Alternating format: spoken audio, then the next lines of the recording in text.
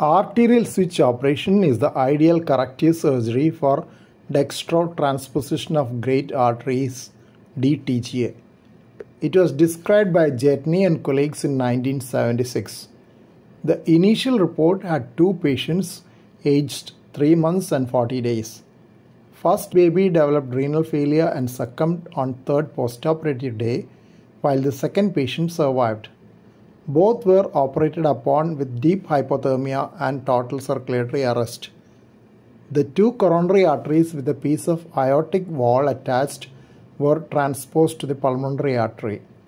Aortic openings were closed with a patch. Aorta and pulmonary artery were transected, contraposed and anastomosed. The ventricular septal defect was closed with a patch.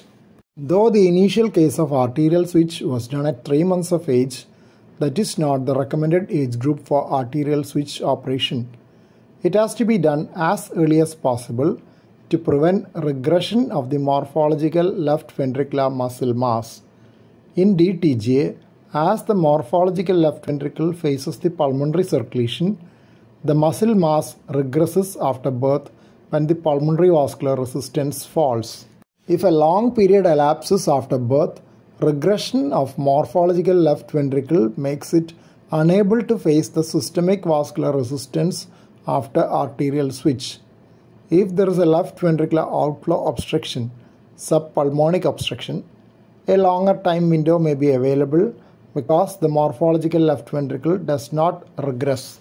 There are a few long-term issues after an arterial switch operation. Because of the LeCompte maneuver, pulmonary root translocation, there may be a propensity for development of pulmonary artery stenosis.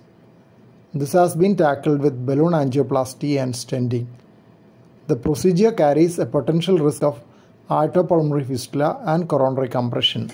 Evaluation of coronary arteries prior to pulmonary artery dilatation is mandatory, as coronary re-implantation sites may be adjacent to sites of pulmonary artery stenosis.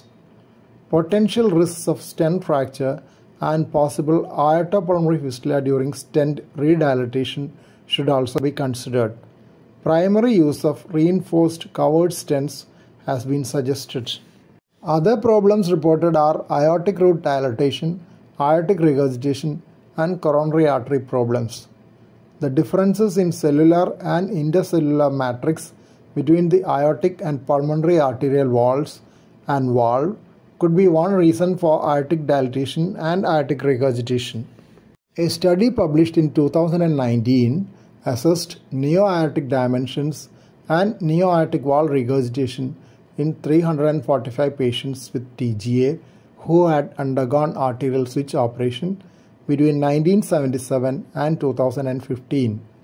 They found that after a rapid increase in the first year after arterial switch operation and proportional growth in childhood, neo-aortic dimensions continue to increase in adulthood without stabilization.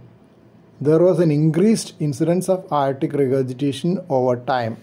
Though early surgery within the initial few weeks is the recommended one for arterial switch operation, the results of delayed surgery has also been published in 2020.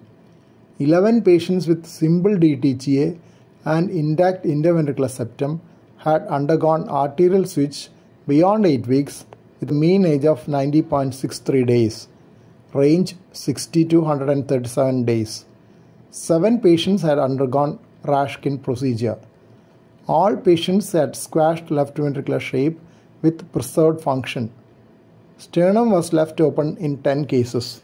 Extracorporeal membrane oxygenation (ECMO) support was necessary in nearly half of the patients. Mechanical ventilation was needed from 1 to 16 days.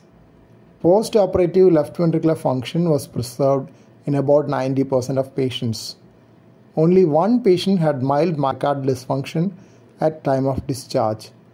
Authors concluded that primary arterial switch operation can be considered even beyond 8 weeks if mechanical circulatory support and expert cardiac intensive care unit services are available. Here are the first set of journal references. Second set of journal references. Thank you for watching this video. Please subscribe, like, share and post your valuable comment below this video.